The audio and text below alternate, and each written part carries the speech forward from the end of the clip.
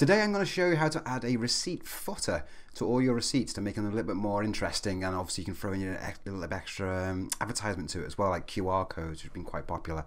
So to do this, what we need to do, we need to log ourselves in, go to Settings and Administration, go over to Software Settings. This is very similar to adding a receipt a logo as well, very similar system. So what we need to do, we need to go to Basic Store Settings. And then what we need to do, we need to upload the actual graphic that we want to show at the bottom of our receipts. We'll nip over to Resources. Then what we'll do, we're going to go click on Add. Okay, this is the one I want here. As you can see, I've got a little QR code here, a few little social media plugins is there as well. So what we'll do, click on there, throw that in. Then it's going to ask you for a name. So what we'll do, we'll just call this footer.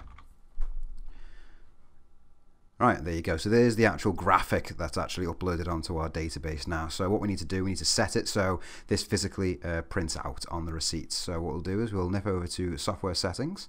And the quickest way to find it is literally just use the filter keyword system here. So we'll click on here. We'll just type in footer, I believe that's what it's called. So click on footer here. And then there we go. Receipt footer custom resource name. So what we need to do is we just need to type in what we called that file, like so. And it's as simple as that. And show footer, what we'll do is we'll also turn that on as well. Turn that to true. Cool. And there we have it. So when we'll save that now, we'll do a little quick test run here.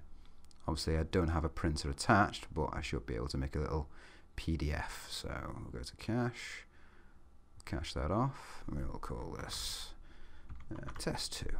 Give that a save. Okay, that's been put through now, so I should be able to now open up test 2. And there you have it.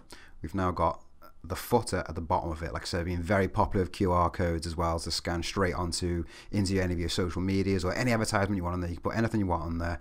Same sort of system as the logo as well. So keep the width about 250 pixels, and obviously the height you can go a bit crazy on it, but obviously I wouldn't want to print out too long of a piece of paper, so obviously keep it relatively square as well. So there you have it.